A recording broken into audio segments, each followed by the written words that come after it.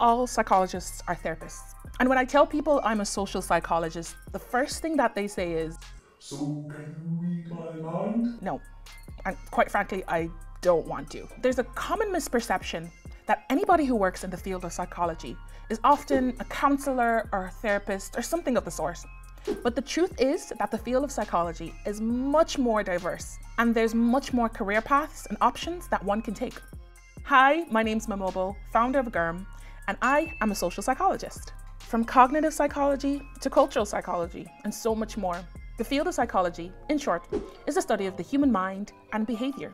For centuries, psychologists have helped us understand how human behavior has taken shape over the past hundreds of years and the implications that they have on society.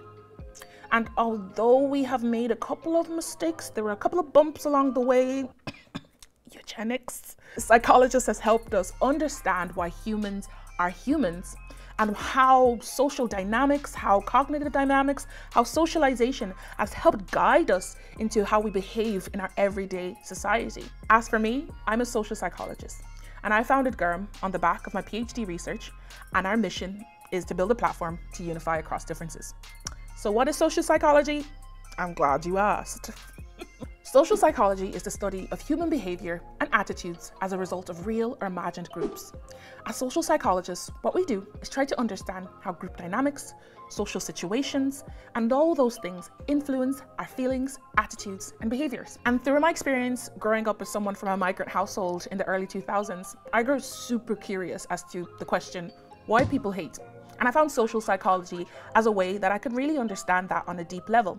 And today, my areas of interest include prejudice, social identity, migration, intergroup relations, and intercultural competence. Over the past 2 years, our team at GORM were using these principles in social psychology to create cool and creative projects on our mission to unify across differences. And on that journey, you have been asking us, what are these principles? What are these concepts? And what are these skills? So here it is. I and my team of social and cultural psychologists will be sharing with you skills, knowledge, tips, and tools to use the principles of social psychology to unify across differences. So subscribe to GORM and be a part of our mission to unify the world. Back of my PhD, stand more. Did you hear that? Yeah. Sake.